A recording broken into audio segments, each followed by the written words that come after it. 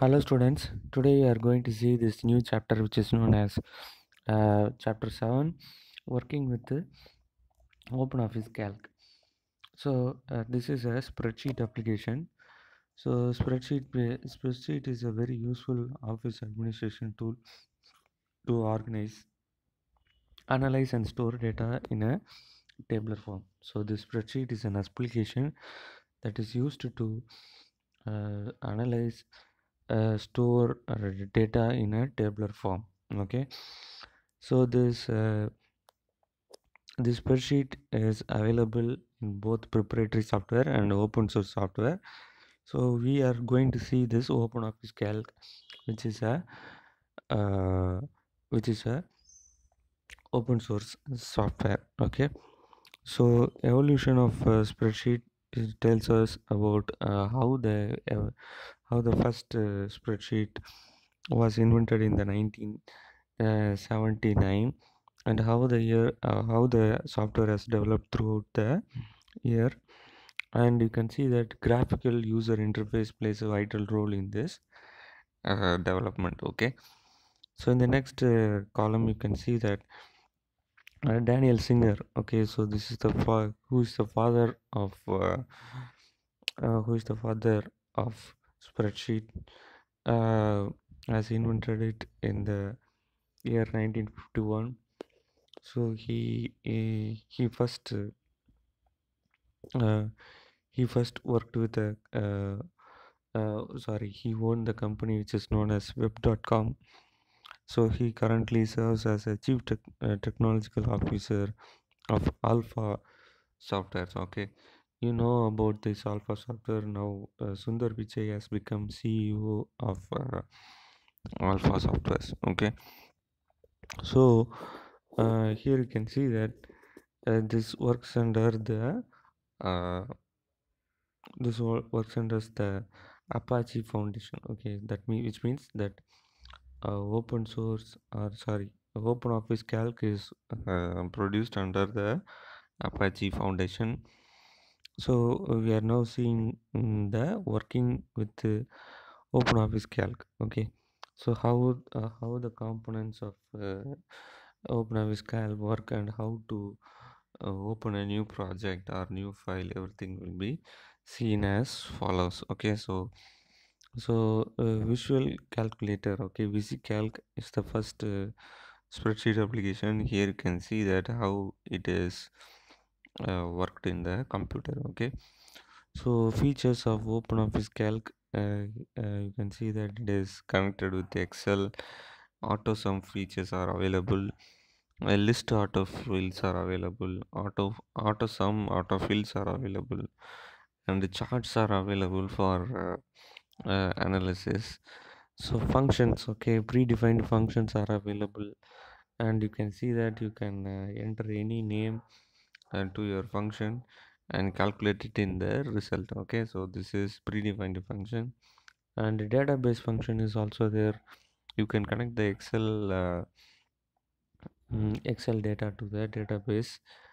So here we can see that how to create a new worksheet. Okay, just to click on start all programs and open the software and click on file new or control N. Okay, so control N is a shortcut key for creating a new file. Okay, so this is the first screen when you open the Apache Open Office 4. So you have to select the spreadsheet, and then you can see that this screen will be appearing on the screen. This application window will be seen in the desktop. So the number one denotes the title bar. Okay, number one denotes the title bar, number two denotes the control button. uh, Control button means that minimize button, maximize button and close button. Menu 3, number 3 shows the menu bar, number 4 shows the tool bar. Okay, so this is the menu bar, and 4 denotes the tool bar. Okay, so which is below the menu bar, and 5 denotes the name bar. So here it will tell the name of each particular cell, where you can see that the a darker border cell is the active cell. So here this name box will tell you the active cell, okay, which is A1 here, and 6 is the formula bar. So next, 6 is a quick function wizard, and 7 is the formula bar. 8 is a formatting property, okay. So 8 is a formatting property of this whole window.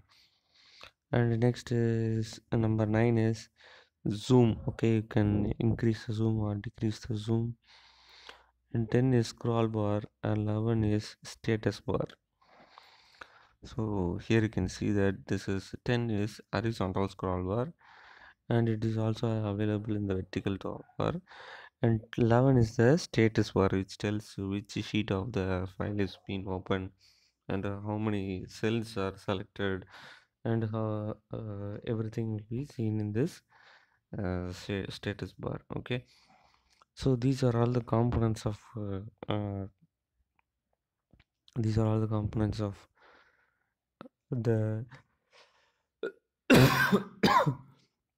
components of OpenOffice Calc.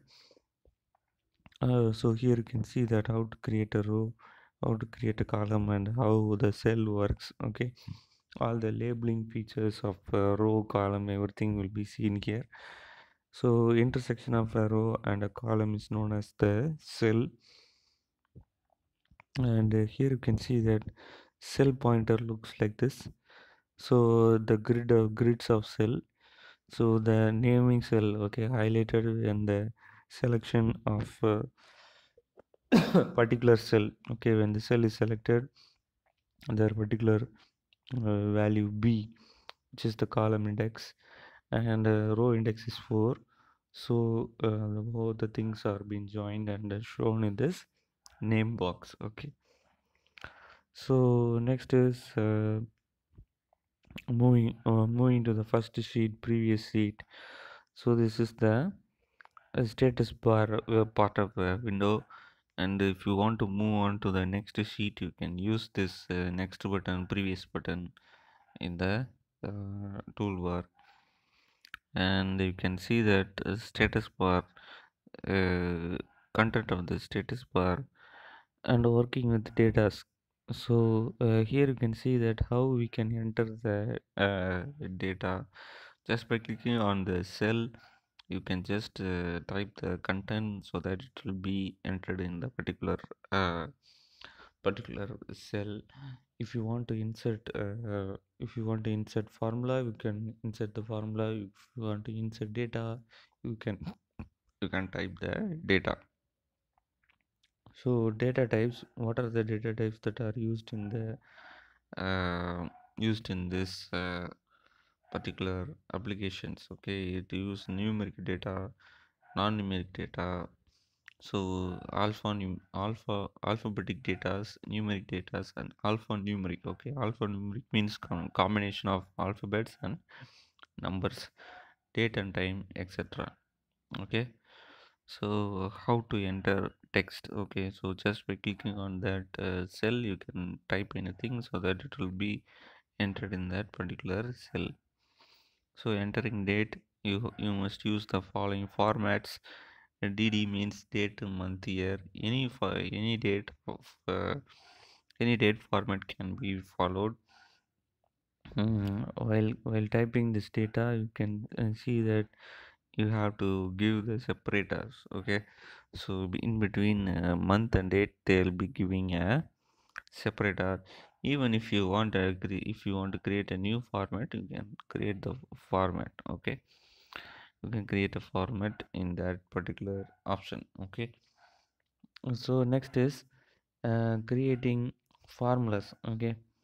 So this creating formula is just pressing equal to sign, okay. So if you want to create a formula, means you can just refer the cell, and what is the operator you need, everything can be given, and then press enter, you will get the answer. Say for example, you can see that in this addition, subtraction, multiplication, you can see that addition. If you want to see the result of the first row, then you have to click on this E3,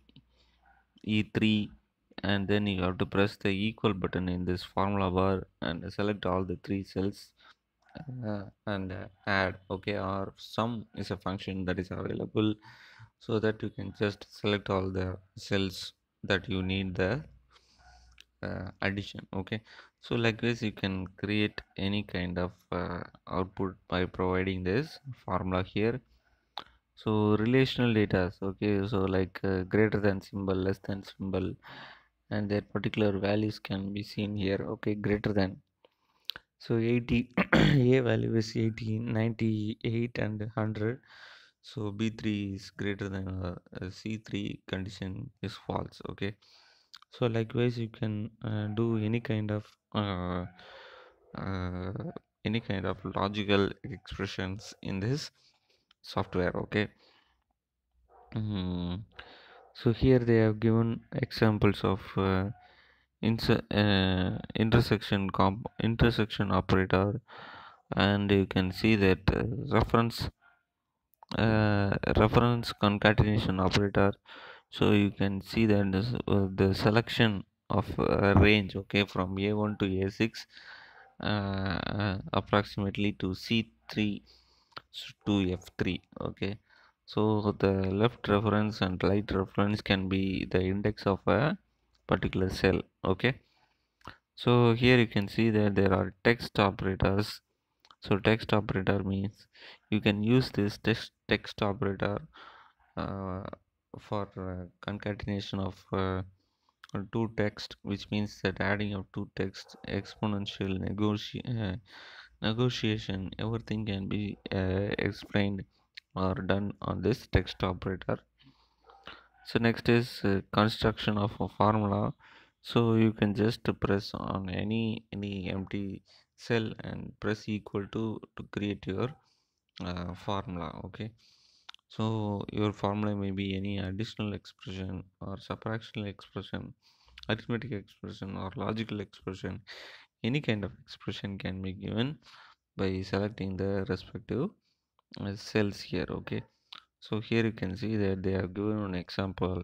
A class mark list has been acquired here. To calculate the total of a particular student, you have to click on the total section and press equal to and select Tamil mark plus English mark plus computer mark, commerce mark, accounts mark. Everything must be selected to know the reference index value of that particular data, and then press enter. You will get the result. Okay, so and you can see that to apply this result to all the students in the class, you can see a small black small box at the end of the active cell.